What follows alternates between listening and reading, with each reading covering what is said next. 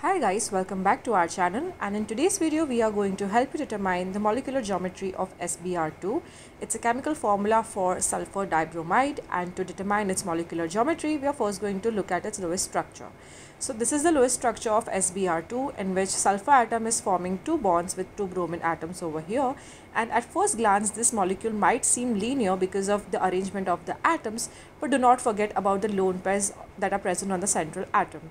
In molecular geometry, every lone pair counts for some change, and there is a distortion because of the lone pairs in the molecules.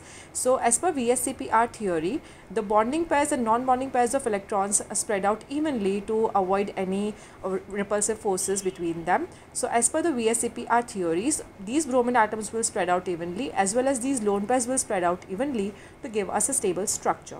If you look at its shape, it would be something like this, and you can see that there is a bend in the shape because of this lone pairs of electrons. These lone pairs of electrons cause these bromine atoms, push these bromine atoms towards each other. So this is one way to go about it. The second way to go about is to find out the AXN notation or AXE notation for this molecule.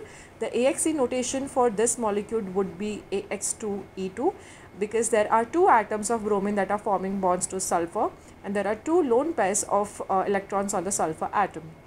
And as the AXE notation is AX2E2, it corresponds to bent molecular geometry on this table as well, and hence the molecular geometry of SBr2 molecule is bent.